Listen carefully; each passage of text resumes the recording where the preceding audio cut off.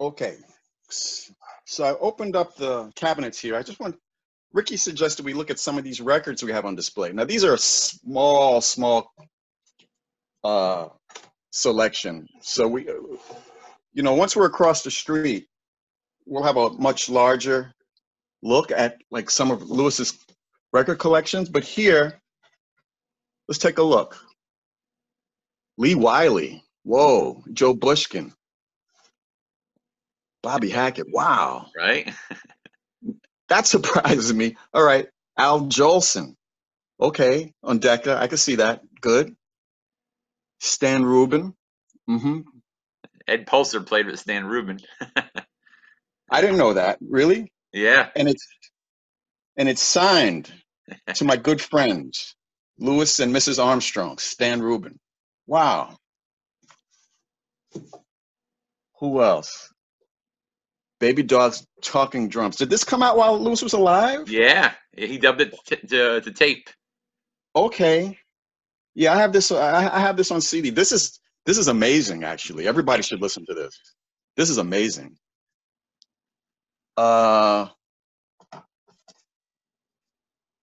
Rampart Ramblers, Sydney to Paris, Fred. Wow. Atlantic. I remember in Atlantic they were putting out that series.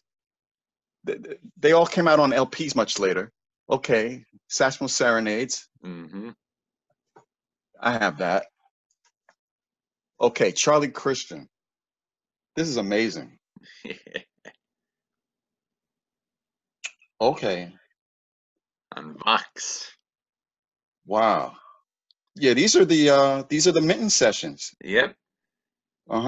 Nick Fenton, Ken Clark. Ken Clark, who played with Louis. Yep.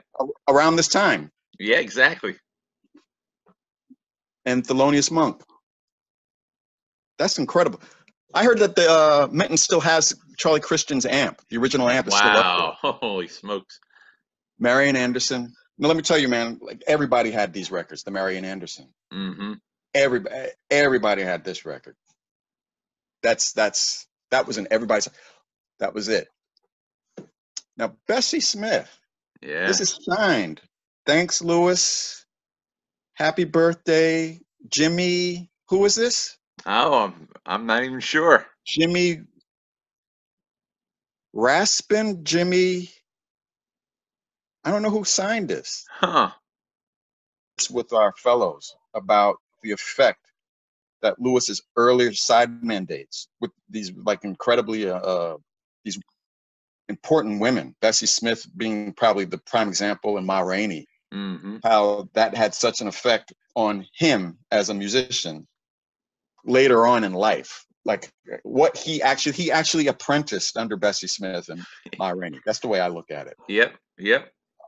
And I'm sure that had just as much of an effect on him as it did working with King Oliver. Sure.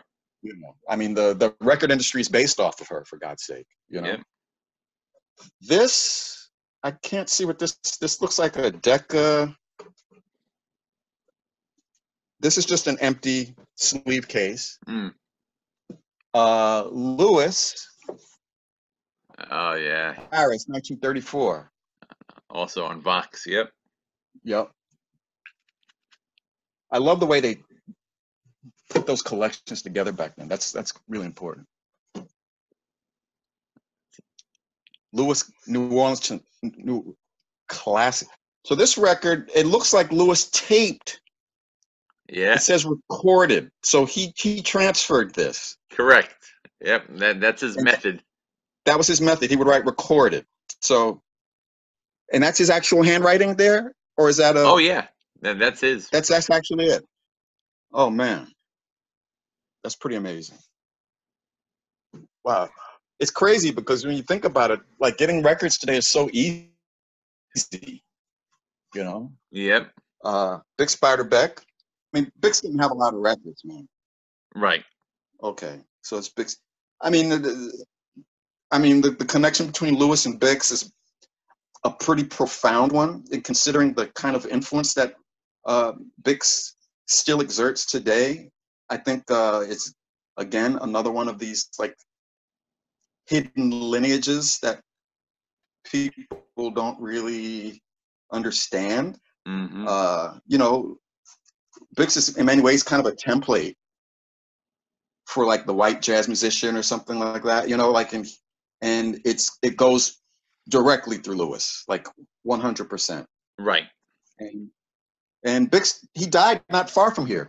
He died in Sunnyside. in Sunnyside. Yep. Sunnyside.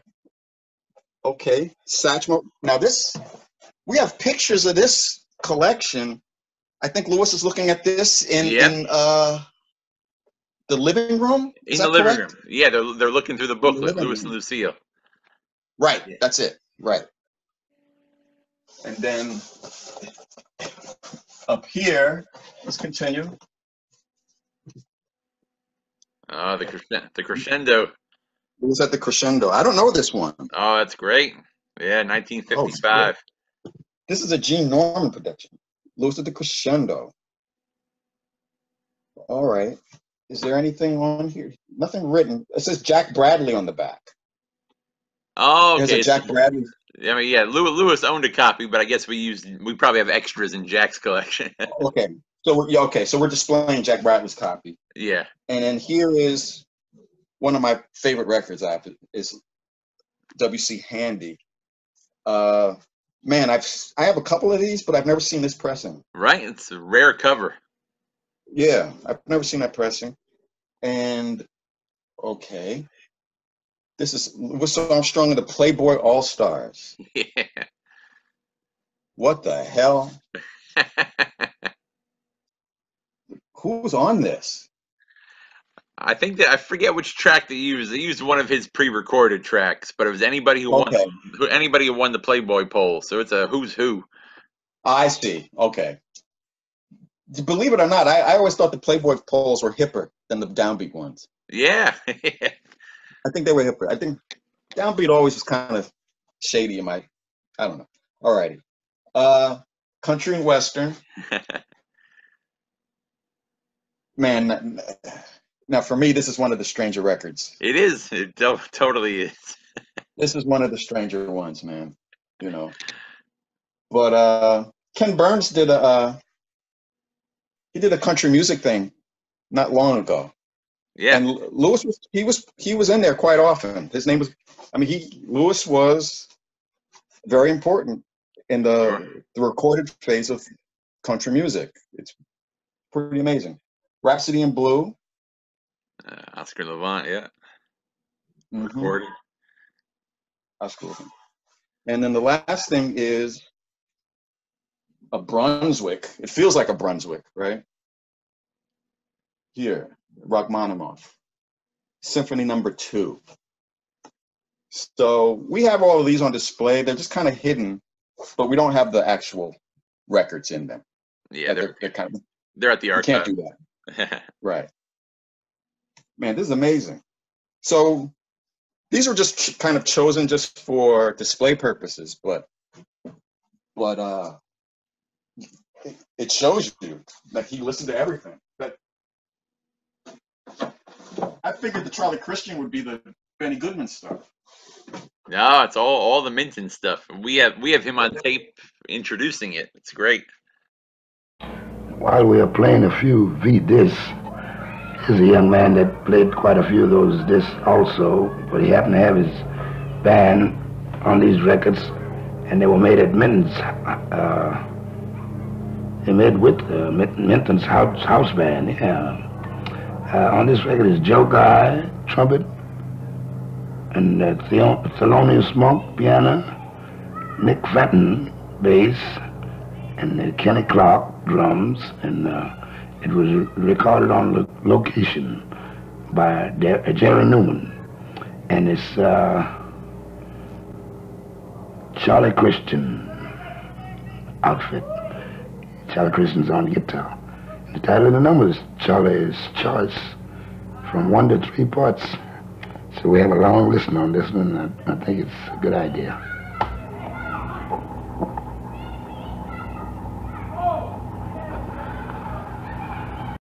So now, if you came to the museum, you probably watched our video right here. The camera is just right there, our television monitor. And to the right, there's a door that's always shut. We opened it to the public at one point for like a special program, like Lost Items of New York. But this was the downstairs bathroom for the Armstrongs. This was in the basement. And we kind of closed it to the public. But I just want everybody to just take a quick look of their bathroom. Wallpaper, of course. This bathroom needs a lot of work. That's one of the reasons why we keep it off.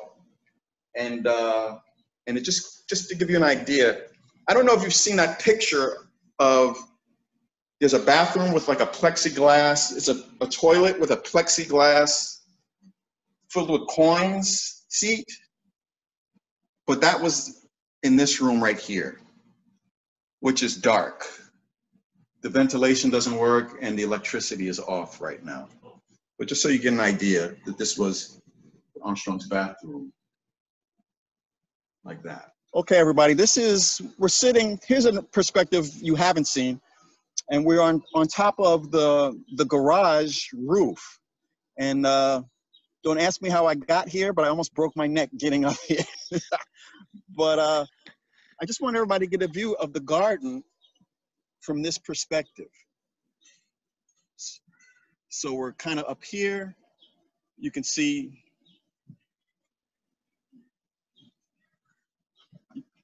and then as I come around,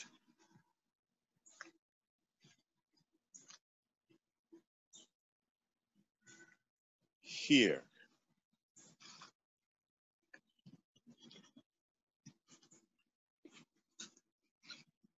So now when you walk into the museum, you walk into what was Louis's garden. I mean, to his garage. And we've converted that into our gift shop. But today, we use the gift shop. We use that as a place to greet people. But here's just a view of the garden, just so you get an idea of what it looks like from this perspective.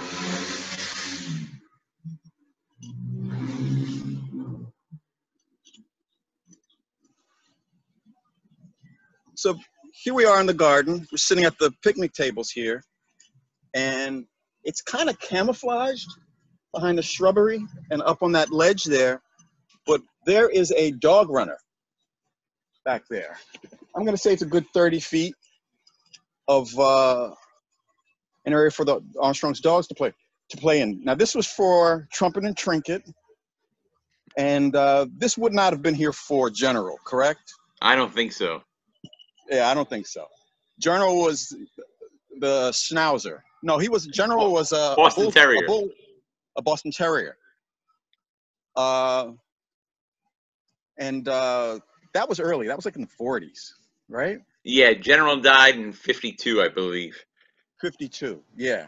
Selma hated General because it threw up on her coat, her mink coat. So that's what I know about General. But let's take a quick look at the runner. Now again, like it's usually kind of camouflaged, but we're gonna take a quick look. You know what General's nickname was? Oh no, what? Steak Face. That's that's where the song comes from, Sid's feature. Really? Yep. So here is the dog runner.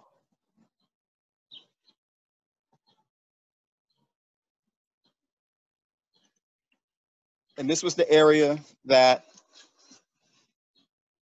Trumpet and Trinket used to frolic in this area right here.